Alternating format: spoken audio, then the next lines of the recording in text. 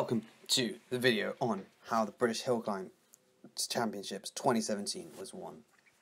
So first, here's the segment. It's called Headley Hill Climb Course, and this is in the northeast of England. We can zoom out a bit, and you can see it's in the northeast of England. It's about 1.7k, 8%. Takes about 4 minutes, as you can see. If you're if you're the British champion, like Dan Evans is, otherwise I'd say it's more like a 5-minute effort. And nonetheless, it's a very good effort. On the day, there were, I think, about almost 200 people entering, and there were about 1,592 people on Strava. So we can see the wattage required for Dan Evans, but first we're going to go to the women's race. So we have, wrong one. We have Jocelyn Loudon, who won the women's hill climb, and she basically did 333 watts, which I think is 6.5 watts per kilo, I believe. No, 6 watts per kilo for 4 minutes 50, which managed the win. She took the QOM as part of that, and yeah, I don't know, seemed like a solid effort. I think the other best times on the day for the women were relatively close behind. We'll have a look now.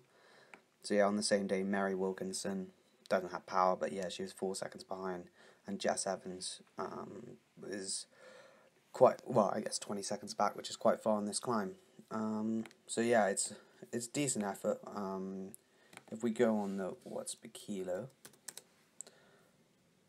you can see that for a woman, here we go. For a woman, the max, or they say for 5 minutes, which is roughly the effort, is 6 watts per kilo. Is world class, but it's not an insane effort comparatively, but not good effort nonetheless. So if we now go on to the men's, we can see obviously Dan Evans won it. Here he is.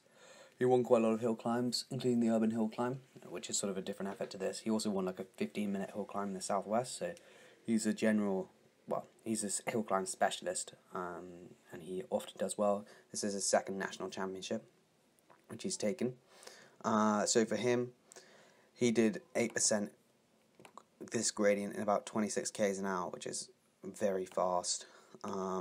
He did 7.72 watts per kilo for almost 4 minutes, which is actually insane. I mean, like, that is world-class wattage. Like, if we look at the 5-minute power, 5 minutes is 7.6. He's, for about 4 minutes, 7.72. So he's probably almost the highest you could ever do for 5 minutes. I mean, I know these charts are a little bit lower than in reality, but even so, like, this is world-class power, as you can see.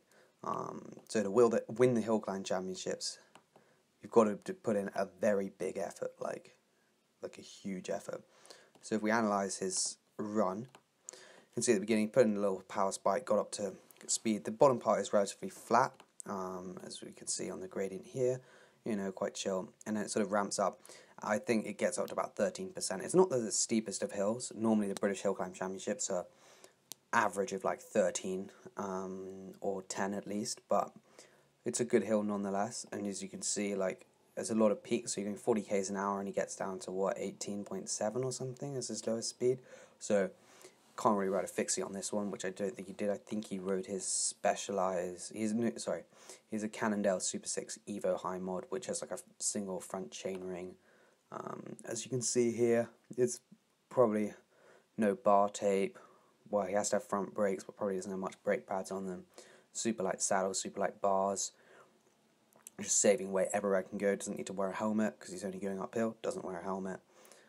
Probably wearing a skin suit. I think that's the Asos Chrono skin suit for those aero gains. Because to be fair, like, it is quite a fast climb. Like 26 k's an hour. There's definitely some aero gains to be had. But even so, I think most of it's probably still lightweight.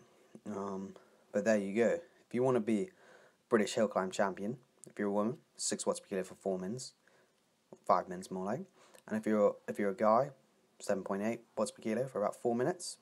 You're gonna get there. Thanks for watching. Hope you enjoy, and see you.